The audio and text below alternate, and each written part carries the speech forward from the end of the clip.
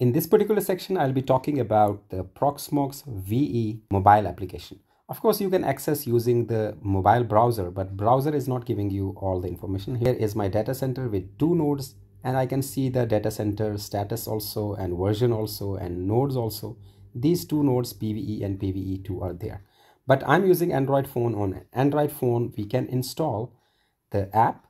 We'll go here to Play Store, and here we'll install Proxmox. And make sure that you install the native application, which is by Proxmox Server Solution GmbH. I'll simply install this. So here you can skip this step. Tap here on the top corner, validate SSL connection.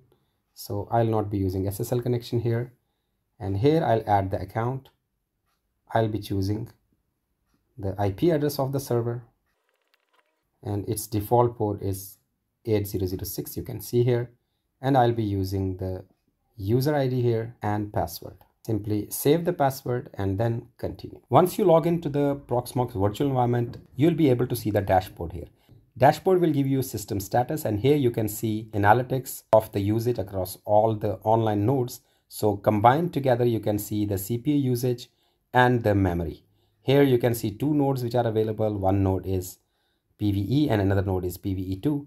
From the nodes, all the guest machines, whether it is virtual machines or Linux containers, all of the Linux containers will be here. So you can see how many are turned off, how many are turned on, and also you can access the machines from here, and you can do the basic operations, whether you want to power off, power on, pause, reboot, or reset. In case you want to migrate, you can do the migration from here. You can see all the memory usage and the basic information of this. Go to the PVE, you can see the log and tasks related to it. You can see the usage and what type of services are running, how many updates are available, and so on. So power usage and memory usage and load can also be seen from here.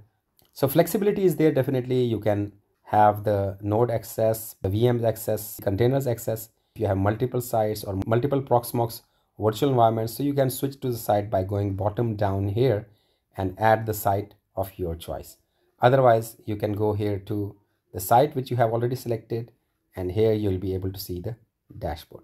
Instead of logging in all the times using your desktop or laptop to the Proxmox virtual environment, you can simply log into your app, and through app you can do various operations. So in order to access the console, I'll be explaining you in the next video.